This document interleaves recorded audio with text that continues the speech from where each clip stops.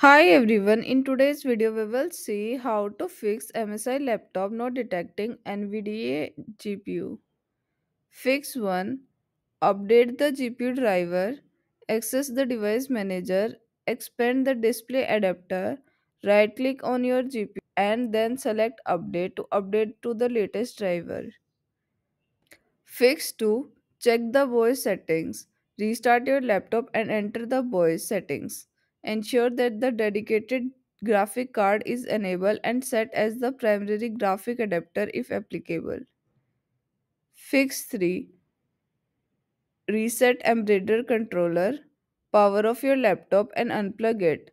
Press and hold the power button for about 30 seconds and then power it on again. Fix 4. Update the voice. If none of the above steps work, consider updating your voice to the latest version available.